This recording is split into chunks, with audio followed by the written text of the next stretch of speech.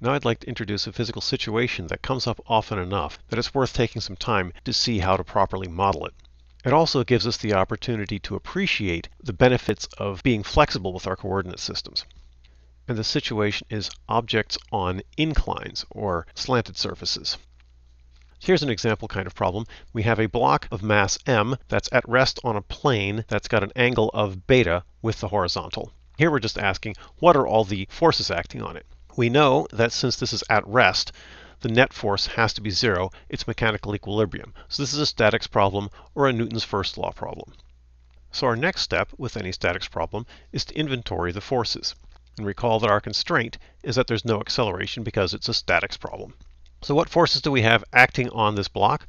Well, first we've got its weight acting down, which is going to be proportional to its mass.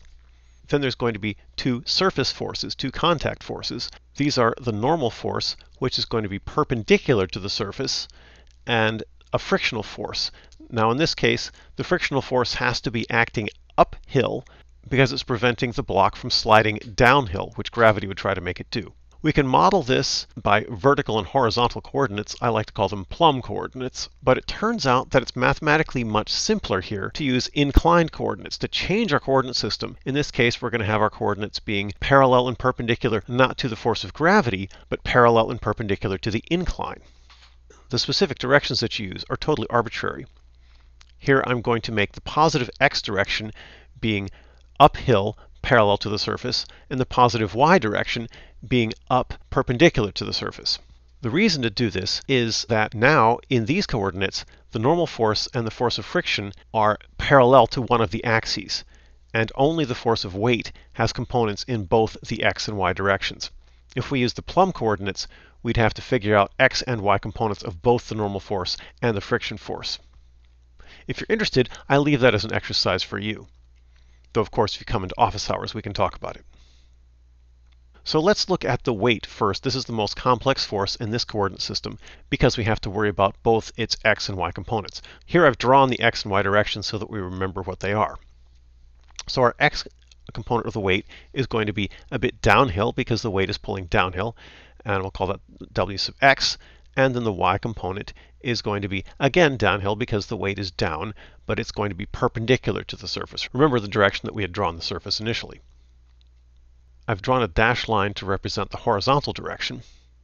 We've specified in the problem that the incline is at an angle beta to the horizontal. So I've drawn here that the angle between horizontal and the x component is going to be beta. The weight is perpendicular to the horizontal, so that's a 90-degree angle. Therefore, the angle that the x component of the weight makes to the weight itself is going to be 90 degrees minus beta. The weight, its x component, and its y component form a right triangle as well.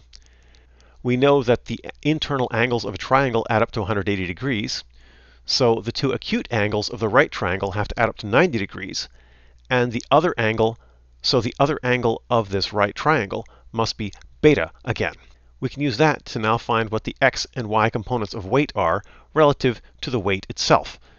The x is now the opposite side to this angle beta, and the y component is the adjacent side. So the x component is going to have a magnitude w sine beta.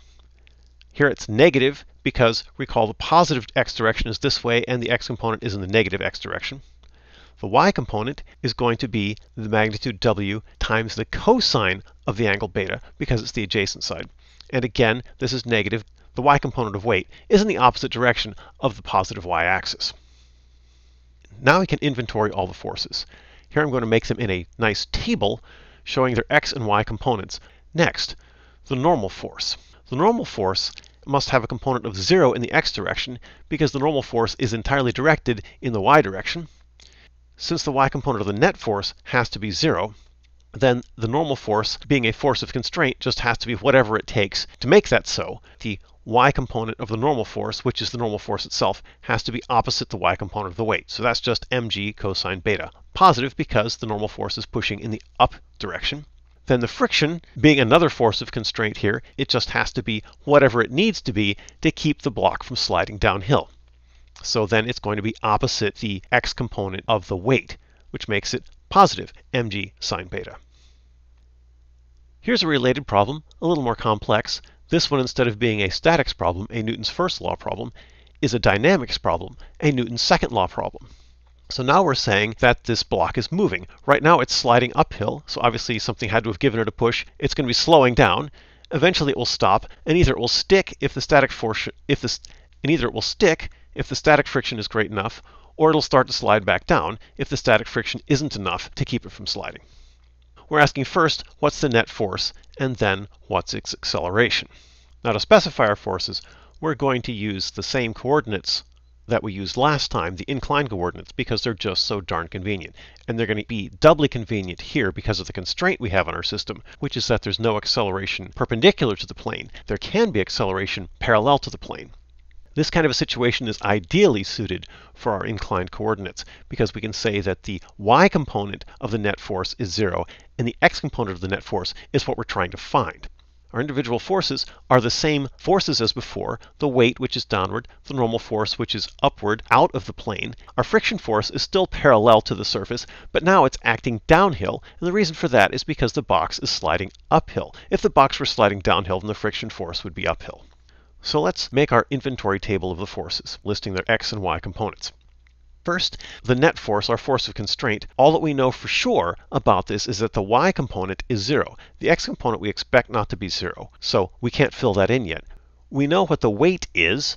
That's exactly the same as before. Gravity hasn't changed, so we can use the same figuring that we did before to show that the x component of weight is minus mg sine beta, and the y component of weight is minus mg cosine beta, where beta is the angle of the incline. Next, because of our constraint, we can easily figure out what the normal force has to be. The normal force is just whatever is necessary to keep the y component of the net force 0. So that means that it must be the opposite of the y component of weight, or positive mg cosine beta.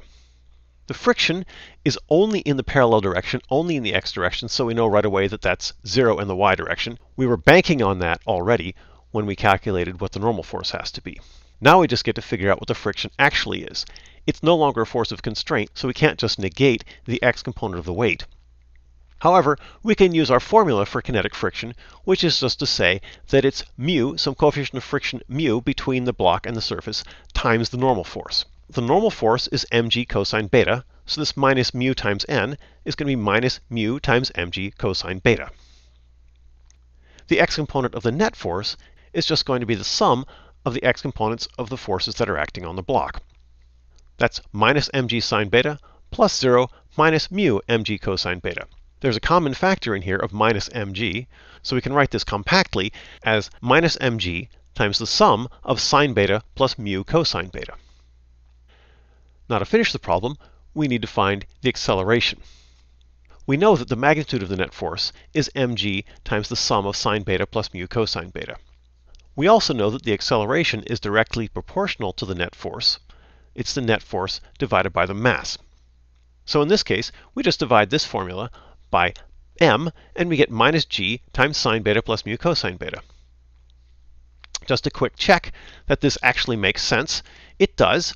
First of all, the sine beta plus mu cosine beta is unitless. Those are all just pure numbers. And the g is in units of acceleration, so that's good. In terms of what it's telling us, the sine beta increases as the surface becomes more tilted, which tells us that the weight is pulling down on it more. The mu cosine beta part gets larger as the surface becomes more flat, because then there's a greater normal force and there's greater friction. So the friction decreases as the slope becomes more tilted, and the weight has a bigger effect as the surface becomes more tilted. Both of these make perfect sense. The magnitude of the acceleration is going to be g times the sum sine beta plus mu cosine beta. The direction is parallel to the surface in the downhill direction, so we call that the minus x direction. There, we have completely specified all the forces acting on the block that's sliding on the surface. We've specified what the net force is, and we've figured out what the acceleration is, both its magnitude and its direction.